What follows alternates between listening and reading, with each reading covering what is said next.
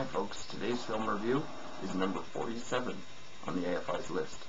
Elia Kazan's 1951 film adaptation of Tennessee Williams' A Streetcar Named Desire. This is an excellent movie. The acting is so on here, it's wonderful. This film is one of the few films that has been nominated for all 4 categories in acting. Marlon Brando was nominated for Best Actor. He did not win. He was the only one who did not win. Vivian Leigh won, is playing Blanche Dubois. Kim Hunter won, is playing Stella.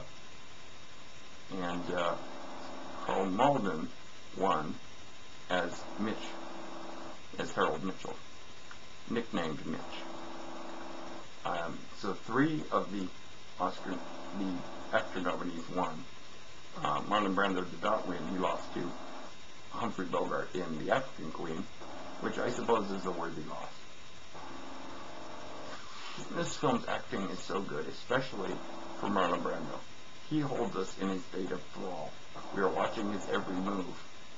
He is a kind of a slob, sort of abusive. He's extremely obnoxious, and he's just an unlikable character. But it really takes good acting to make a character so unlikable. The others are excellent as well. This is a wonderful film, a wonderful adaptation of a play. They did, because this was the 50s, they did have to fiddle around with the source material with Tennessee Williams' play, which was even darker than the film, and it's hard to imagine that anything could be.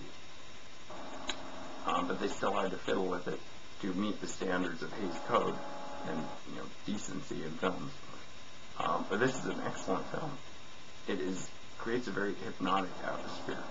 I was very drawn into this film, and it creates the mise en scène, the setting of New Orleans, or as they say, New Orleans.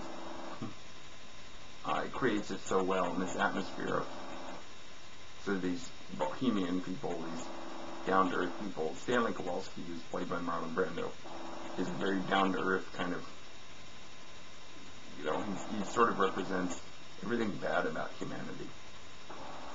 But he really is the core of the film, and this is an excellent movie. If you have not seen this film, I would highly recommend it. I would warn, though, this is a very dark film. There's not much happiness in it. Tennessee Williams had a very troubled life, and he wrote what he knew, and none of his plays are particularly happy. But this is an excellent film. The acting is so good here. The script is excellent. This adaptation is absolutely wonderful. And I would highly recommend this movie, as this is one of the masterpieces of the modern era of film. And that's my review. Thanks. Bye-bye.